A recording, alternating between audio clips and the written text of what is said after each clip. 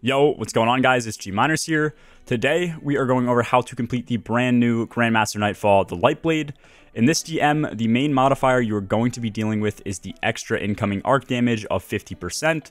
You will also do 25% increased arc damage yourself, but I'm mentioning this because compared to all other GMs, this is going to make a ton of the enemies deal way more damage. So in terms of difficulty, this GM is going to rank pretty high. That being said, my team found that really the only hard part about this GM was the final boss room. So every other area, you can take it slow and play safe, but the boss room, as I said, requires you to constantly move and there is very little cover. So hiding in wells or bubbles is not a very good option. First things first, let's go over team comp. My team used one of each class. Our Titan was running Banner Shield with the exotic arms Ursa Furiosa. The main role this is going to play is to get revives for your team and then to pop super at times when your team might otherwise wipe.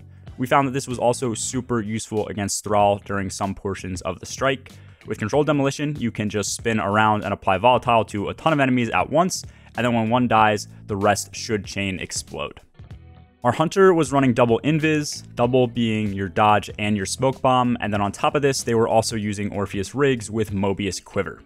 The tether is great for final boss room for quickly baking champions that spawn, which we will go over later. The invis made getting revives super easy and also allow the Hunter to get off finishers for ammo. So with this, your Hunter should be running Loosen Finisher. They can also run Special Finisher. We opted to do this ourselves, but honestly, the special ammo drops were fine when running this GM in my opinion, and Special Finisher does burn super energy, so you can decide if this is something your team needs or not. And then lastly, I personally played on Warlock. I started on Well of Radiance, but we quickly switched off of this because, as I mentioned, the only time you really need supers is the final boss room, and Well is going to be useless. I ended up running Nova Bomb, but other teams found that stasis turrets would be extremely useful, so whichever route you take should be fine.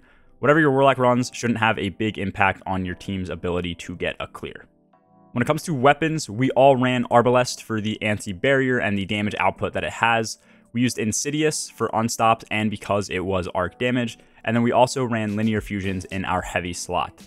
There are only unstops at one point in the entire strike, so you don't need everyone to have unstop like we did, but most of the time we were shooting adds from far away, so the range helped a ton, and it was arc burn, so the extra 25% damage was nice.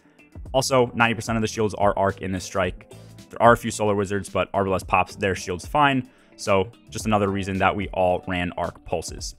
The only major thing I would have switched around is having one player on something like Gallahorn and maybe Blinding Nades so that we had more burst damage and crowd control in the boss fight, but in general, this loadout worked pretty well.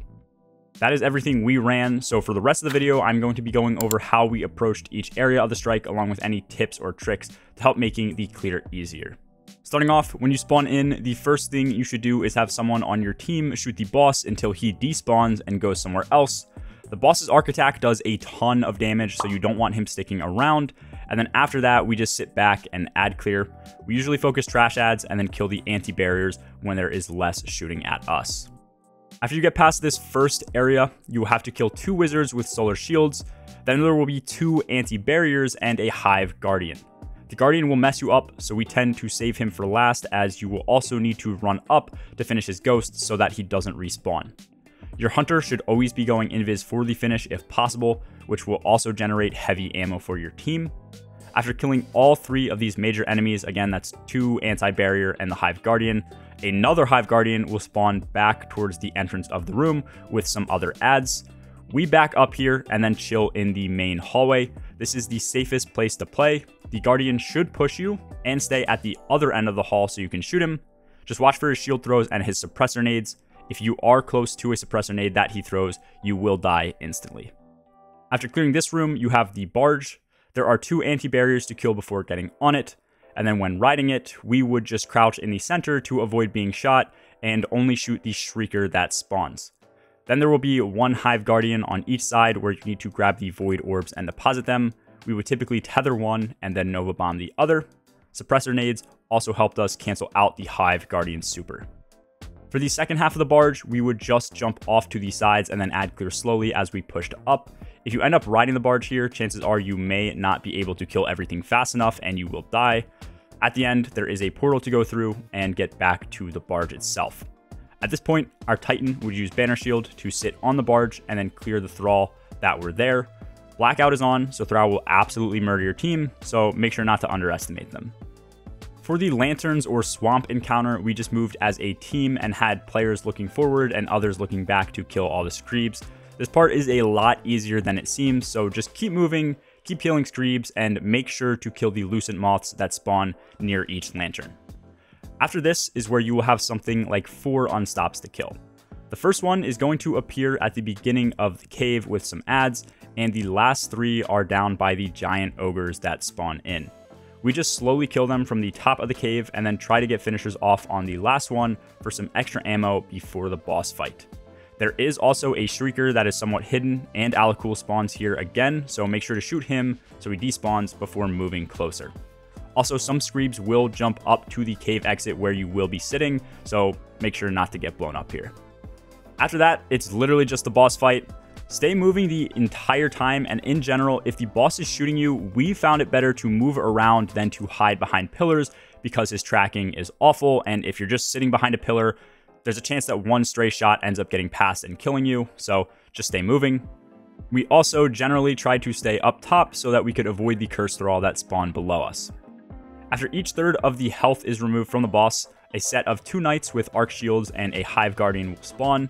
Once again, in general, we kill the Knights first and then the Guardian later. When alak-hul gets to around 50% health, he will spawn 2 anti-barriers, some acolytes, and then some more Thrall. And then at this point, he will also become enraged and start sprinting around the arena more aggressively. This is where we would try and bake one of the anti-barriers immediately using Nova or Tether. Otherwise, there ends up being nowhere that is safe to move around, and there's too many tanky enemies to deal with at once.